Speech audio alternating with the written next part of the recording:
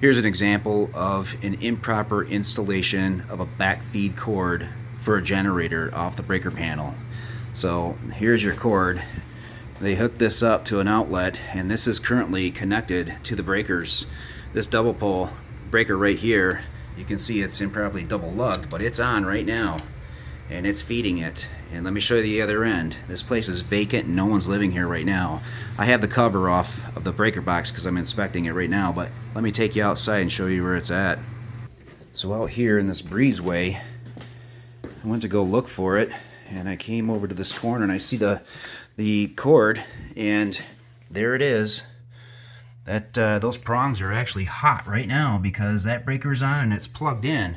It was coiled inside this tub, and I'm sure that they just drag it outside and plug it right into their generator when they lose power. But that is very unsafe, and I'm going to go down there and shut that breaker off.